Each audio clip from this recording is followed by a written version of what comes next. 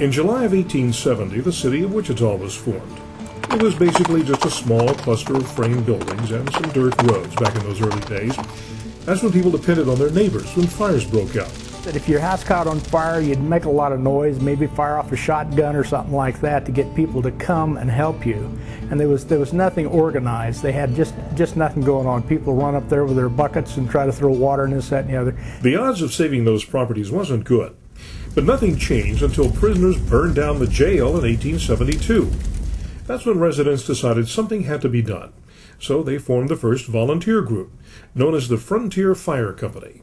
They had Firehouse No. 1 built at 220 North Market, complete with a fire bell to alert the volunteer firefighters. In 1885, another group of volunteer firemen started operating out of another station at 232 South Topeka. And eventually the two volunteer groups merged to become the Deluge Fire Company. When they were organized somewhat, they would have a rig, maybe something like this hand pump here, but it would be a wagon with buckets all over it. And they would grab this thing and pull it to the fire and get to the nearest horse watering tank. And there usually was a pitcher pump there. And somebody would start pumping the tank full, and they'd run up there with these buckets. They'd dip the bucket, pass it on to the next guy, and you've heard the thing, bucket brigade.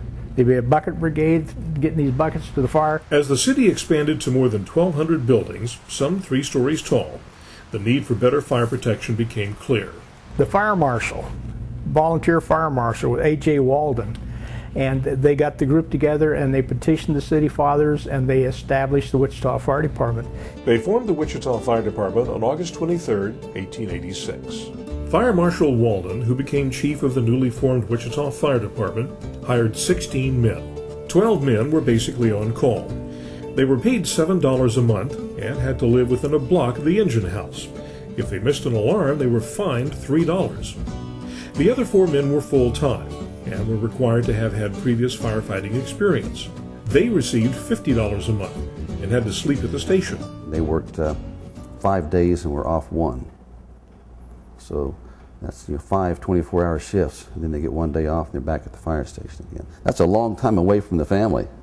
So you can imagine what it's like when you get home and you have to introduce yourself to the kids every time you come home. The fire department consisted of 2 stations, 2 hose reels, 1 hook and ladder truck, 2,000 feet of inferior hose, and 16 firemen. Station 1 was later remodeled to make room for 2 horses, a horse carriage, and harness.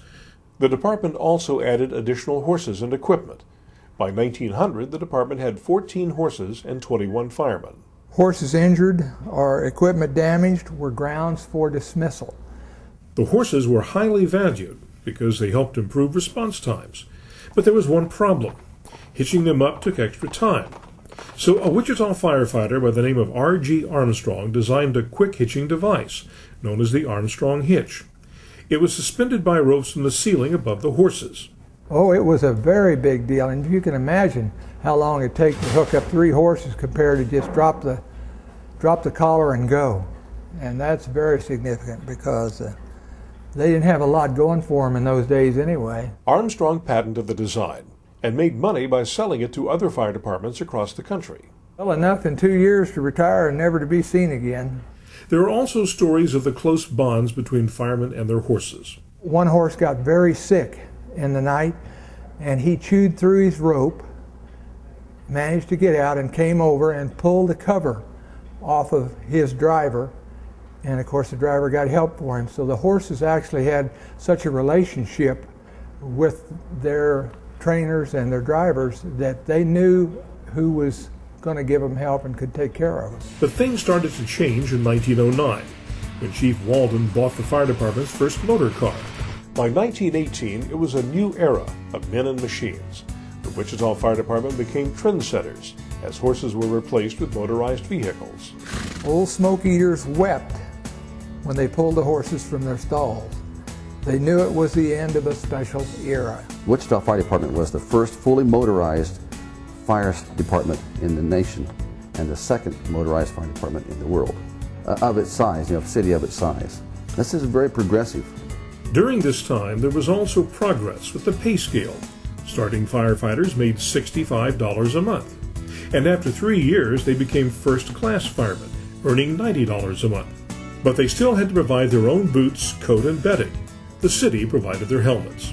The department had also grown to 40 firefighters who operated out of 5 stations, including the central station, which received all the alarms and directed the other stations. As for Chief Walden, he passed away after 24 years of service, and A.S. Brownywell, known as Brownie, became the second Wichita Fire Chief. In 1922, Chief Brownywell went to Chicago and studied chemistry and fire gases and building construction and new equipment. And he established the Wichita Fire School. The latest methods of training were taught by the Wichita Fire Department. After returning from Chicago Fire School, Chief Brownywell established the Wichita Fire School at the Central Fire Station at Main and English to utilize the latest methods of firefighting. Firefighters created a drill tower there in 1922, which included a standpipe, fire escape stairwell, ladder, and safety net. The tower later moved to Station 2. In 1926, a presidential proclamation declared October 9th Fire Prevention Week.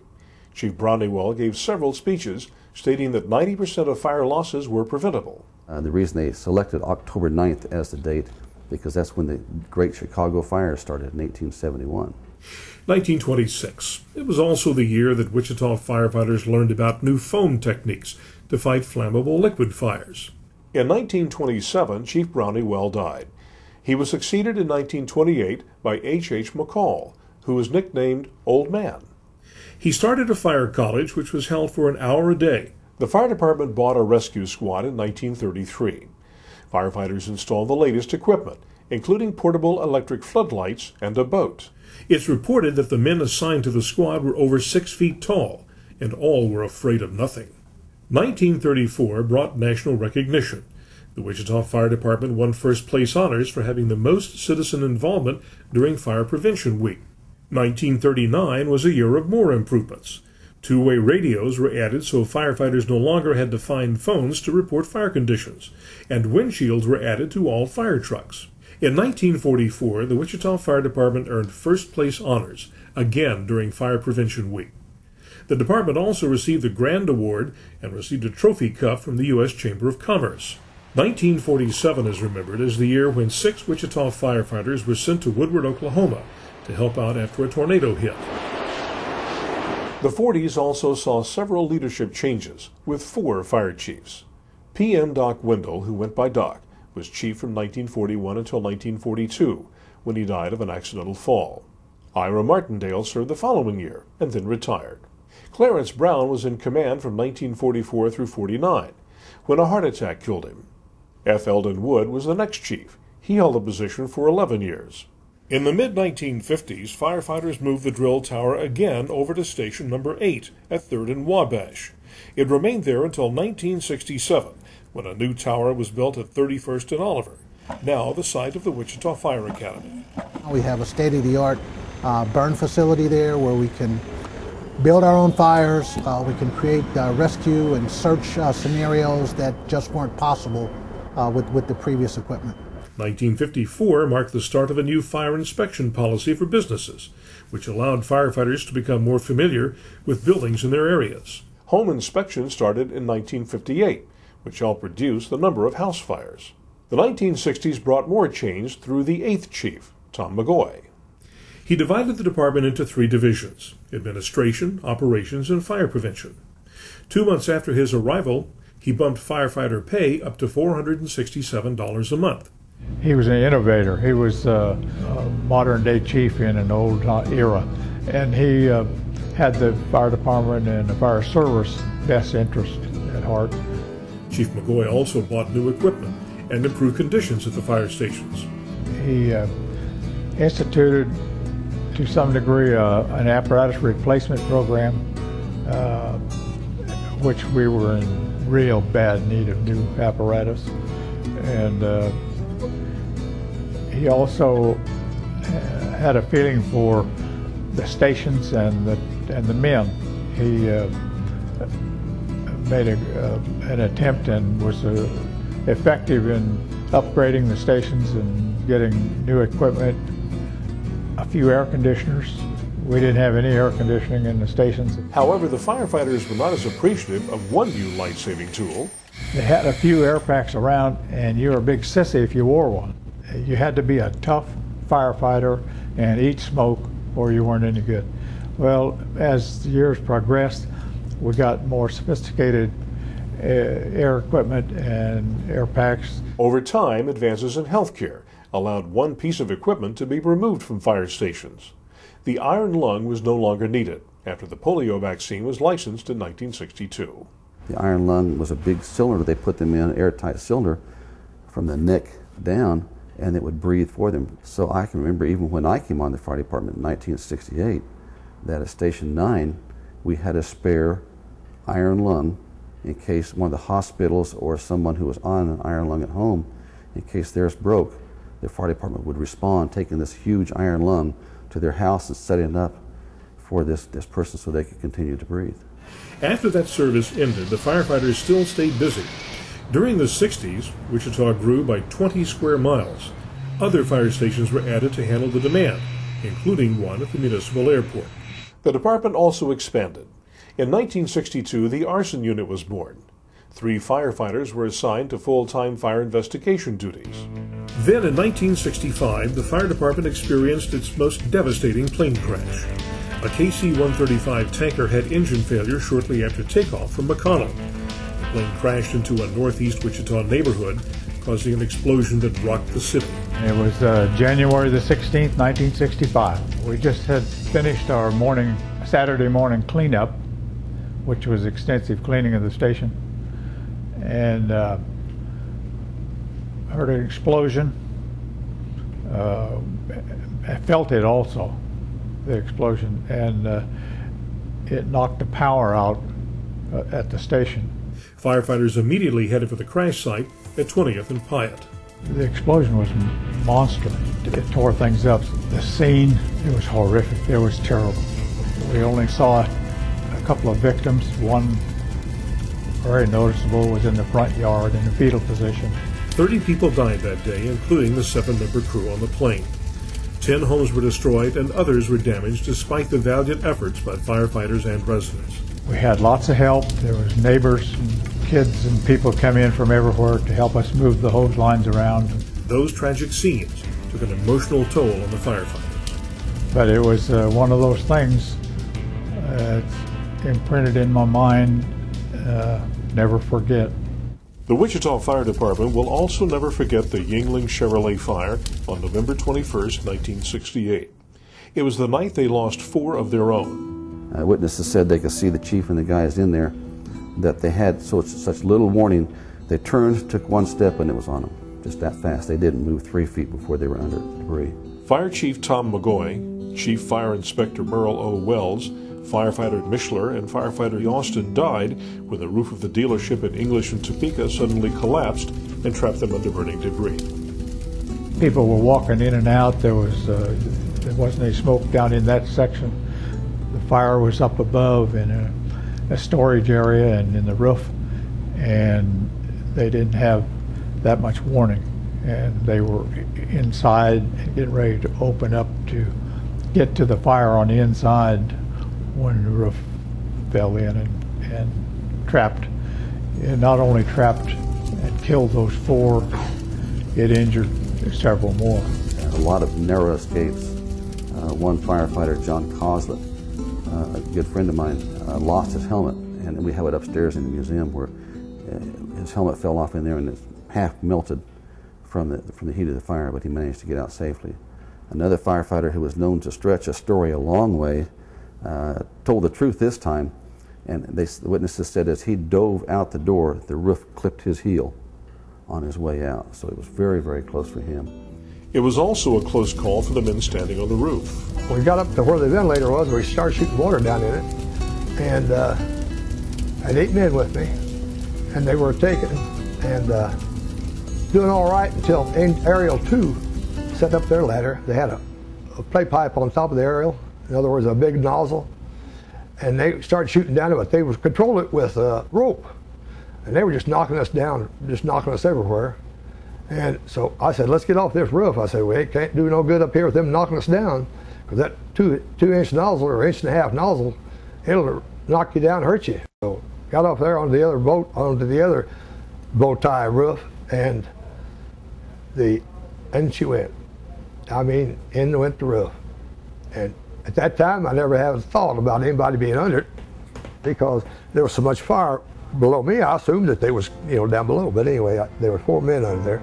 And I can remember walking in there on this roof and knowing there are firefighters below this roof that I'm walking on. And I was trying to think, how can I walk lightly so I don't hurt them? They were dead, obviously, with tons of roof on them, but you just feel really bad walking on your friends. It was one of the many traumatic moments from the Yuengling fire that make up a painful chapter in the Wichita Fire Department's history. If you lost 4 of your best friends, what would it be to you? It was a terrible situation, and everybody regretted it happening, but we went on. We went ahead and answered alarms. That was our job. It was a very tragic fire, a very big lesson. But for me, I always wanted to be a Wichita firefighter all my life. And I had just gotten back from Vietnam 2 months before that, and I had the mental mindset that you go into battle, somebody dies. And I think that's what pulled me through that. The Kansas State Association of Fire Chiefs created an annual award in Chief McGoy's honor for firefighters who go above and beyond the call of duty. The new fire chief did his part to heal and rebuild his department. L.D. Carney was named fire chief in 1969. He established the Fire Chaplain Program, Fire Service Recognition Day, and the Junior Firefighter Program. A major achievement came in 1972, when Chief Carney and Captain Al Rose received the National Award of Merit from the Muscular Dystrophy Association of America on behalf of the Fire Department's annual campaign. The Fire Department raised $77,000 that year. 1975 marked another change in leadership. Chief Carney retired and Floyd Hobbs took over as the 10th Fire Chief. He moved the Fire Administration and Fire Prevention Divisions to City Hall and established no smoking in public buildings. The fire department was on the move in 1977 when fire dispatch consolidated into Central Communications, which included fire, police, EMS, and the Sheriff's Department. By 1980, a new chief was in charge. Jim Spar headed up the department as the 11th Wichita Fire Chief. In 1982, the city adopted a mandatory smoke alarm ordinance for homes, which contributed to the biggest decrease in fire fatalities since 1970. More technology upgrades came in the early 80s, when computers were added in fire stations. They made it easier for firefighters to file reports and track data of importance to the department and the community. In 1983, the fire department formed the 15-person Hazardous Materials Response Team, or HAZMAT team. This was a new concept for firefighters across the country. It had become clear firefighters needed training to be ready for these emergencies. The 15-member Wichita Fire Department HAZMAT team pioneered the way. When we first got into it, we had no training, we had no equipment, we had nothing to get into it with. Larry Mulligan was one of the founders of the HAZMAT team.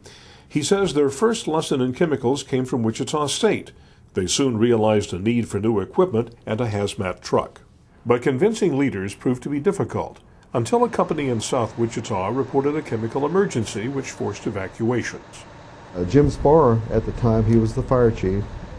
The HAZMAT truck had already come up in the CIP discussions, but it was competing against a lot of other capital improvements and community block grant programs. And the commissioner said, oh, we'll table this and move on, because they thought they had higher priority items, which, at the time it was. Well, Spar was sitting there, got a note slip that says, by the way, we just evacuated 6 blocks of town to a HAZMAT call, we have no equipment. And I don't know who gave him that note, but he passed that note to the commissioners while they were having their discussions. All of them opened that up and looked at it. Then they brought the HAZMAT truck back up and voted it in. That's how it happened. So it was really an amazing story of timing, of things that happened. It was just meant to be. But we got a new HAZMAT engine, and it was kind of unheard of at that time, getting fire trucks for this, and we did. We got our first HAZMAT engine, and we had to move from, because of the area that we had to write the grant for to get the truck, we moved from Douglas and Martinson to 17th and Grove to Station 10. The potential for a hazardous materials emergency in this region is enormous when you consider the interstate system, the rail system, all those and the potential for a disaster to occur really pushed the department toward focusing on what we could do in those areas that would make it better. I'd like to think that we maybe were the pioneers here in Kansas, because we helped a lot of other cities that came in here and wanted to know what we were doing to help get going. It was us in really Kansas City, Kansas. 1 year later, the fire department recognized the need for a technical rescue team. Members are trained to handle a variety of emergency situations. We did have a number of people in the department who were conscientious and dedicated to finding better ways to do our jobs, whether that involved an extrication at a car crash. Here in the area and in the city, we have grain elevators, which sometimes put us in a position where we've got to have people operate hundreds of feet above ground.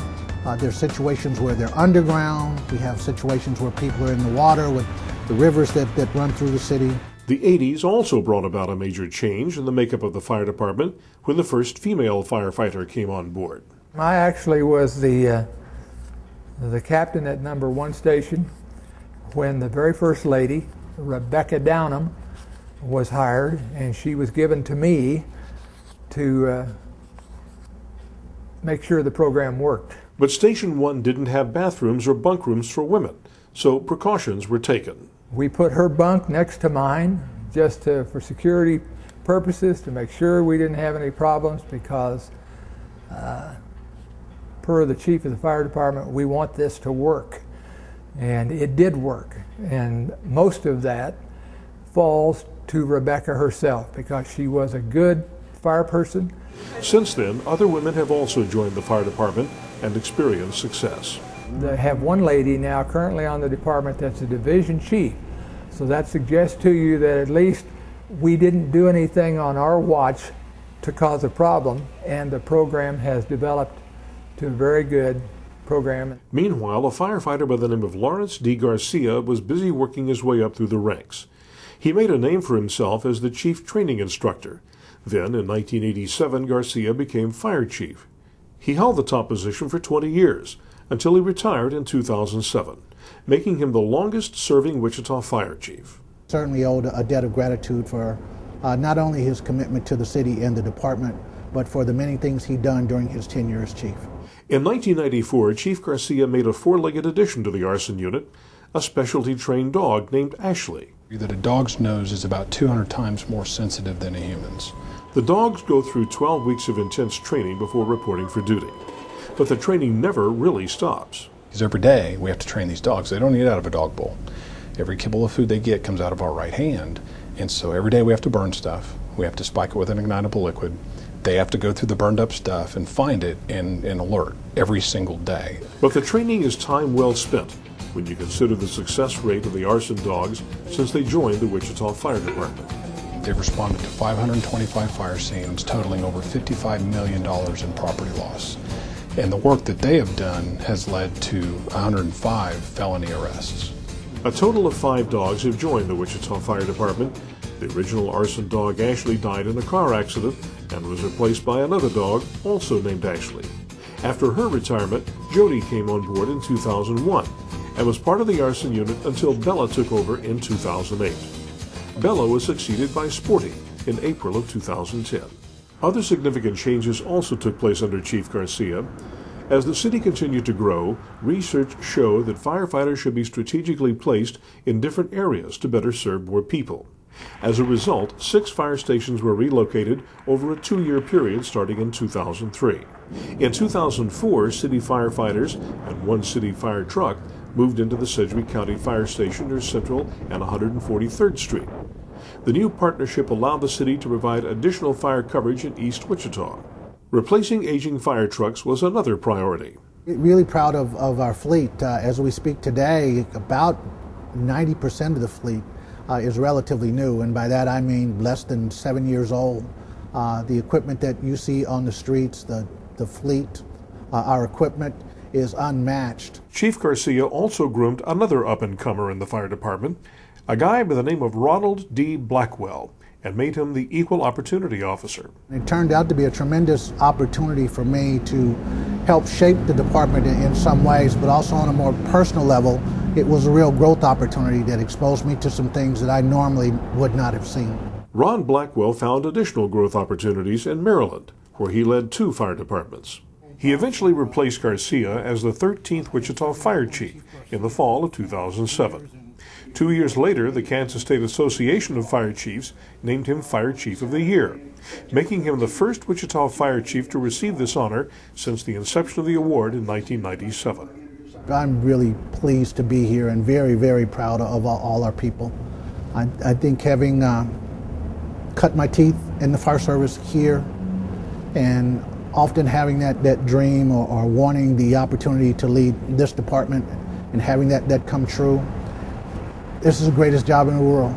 And I feel blessed to have the opportunity to lead a fire department in Wichita, Kansas. Chief Blackwell built on Garcia's work as he led the efforts to build 3 new fire stations which opened in 2009, including Fire Station 20 at Greenwich and Kincaid, which serves southeast Wichita.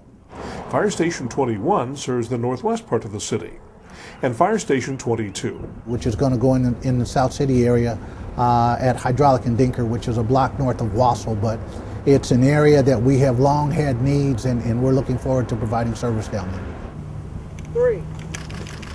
A new era is underway at the Wichita Fire Academy training grounds near Oliver and 31st Street South. We are very, very excited about the opportunity to build a regional training center that could really highlight and showcase our training here.